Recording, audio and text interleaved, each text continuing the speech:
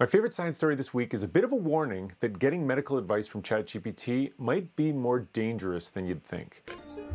Tracy, you are going to die. What? No! When I tell you who I'm dating. This comes from a study just published in Nature Medicine. I have a link in the description, and it shows that while large language models like ChatGPT do really well on medical exams, and we see that in the news all the time, that's not the same as talking to a patient and coming up with the right diagnosis. Tracy, you are going to die. What? No! You have no reflexes, your blood tastes like root beer, and some of your bones appear to have vanished. Large language models pass medical exams where you have to read a case study and then you have to guess the diagnosis from a multiple choice list. But when a patient talks to their doctor, the patient doesn't write up their medical history that way, and it's not a multiple choice list. So researchers wanted to know if those chatbots that did so well on the medical exams would do well with those conversations. The researchers used 2,000 medical case studies covering a huge range of medical conditions. The large language model acting as the doctor didn't get to read the case studies directly. Instead, it talked to a patient with a realistic back and forth dialogue. So here's an example.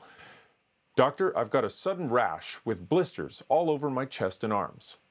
What is your age and sex? I'm a 55-year-old man. How long have you had this rash? The rash just popped up suddenly.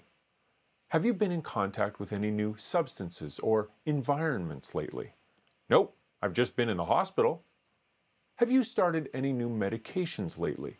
And it goes from there. The chatbot in this case doesn't pick up on the very obvious clue about the hospital, and ultimately, in this case, it gets the diagnosis wrong. It's actually the complications from a surgery that didn't go well.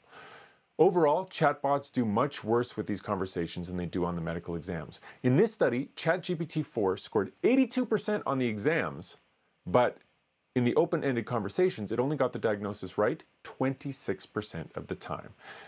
I have no doubt that we're headed towards a future where these large language models can give good medical advice. In fact, that's going to take a huge load off the medical system, since millions of people are going to be able to get a diagnosis on their cell phone instead of going to emergency when they get a rash. But this paper shows very clearly that we are not there yet. So if you think you have a problem serious enough that you want to get a doctor's opinion, you should go see a human doctor. Every week, I round up my 5 favorite science stories. This is just one of them. If you want to see the other 4, you've got to sign up for my newsletter. It's called The Bat Signal. You can sign up at followthebatsignal.com.